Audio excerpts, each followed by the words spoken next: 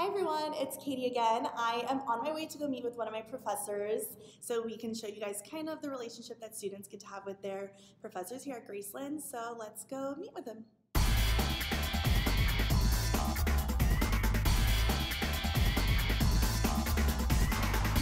Hi everyone, my name is Katie Rodriguez and I'm here with Max Pitt, who is a professor here at Graceland University, and we are going to kind of show you guys or talk to you guys about the relationships that Graceland professors have with students. I'm actually an associate professor of business and work in the School of Business at Graceland, and I was fortunate to have Katie in business ethics, and that was just last semester? Last semester, yeah. So it's interesting in some ways, although she's a communications major and business minor, that was almost a capstone experience for me and for Katie. I've known Katie since she was a child. So then to have her in business ethics last semester, which was interesting, it made her a little nervous.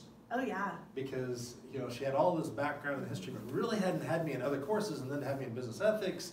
And I found myself often saying, okay, it'll be fine. Just contribute, be here and contribute. And she did, and that was enjoyable for me. But I just remembered we went winter term, the last winter term, I went to Nicaragua with you. So does that count as 2 classes? It does I count don't know, as a yeah. class. I want to be positive on the diversity of relationship. Okay, we have a unique one in that we knew each other, but there's also very valuable relationships that emerge with other professors. I think of some other students, for example, that I have some really outstanding relationships with that has nothing to do with legacy. The size of class, the circumstances, Definitely.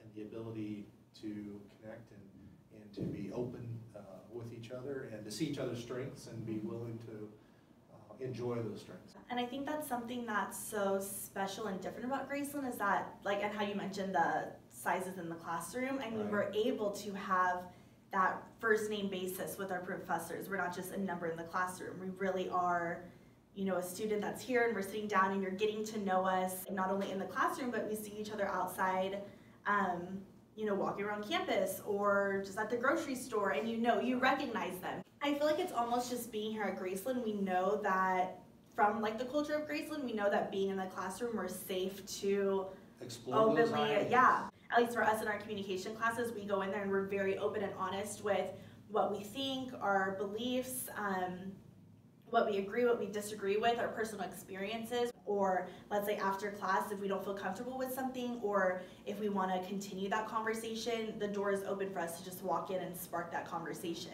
A lot of the professors make the time available for us to just go in there and, you know, talk to them about whatever it is that's going on, whether that's in our personal life, because I definitely have reached out to my professors. This is not the end for Kate and I. It's not the end for the other students. That community aspect of Graceland is its own interesting lifelong safety net. So it's that level of connection or communication that's and that is the community that we can look forward to. We always talk about community and actually being here and really seeing it. It really is what you know, people say it is. So I want to thank you, Max, for coming and sitting with me and having this conversation. Yeah, hopefully you guys got a sense of what it's like, the relationship between professors and students through our stories and our relationship. But yeah, thank you guys for watching.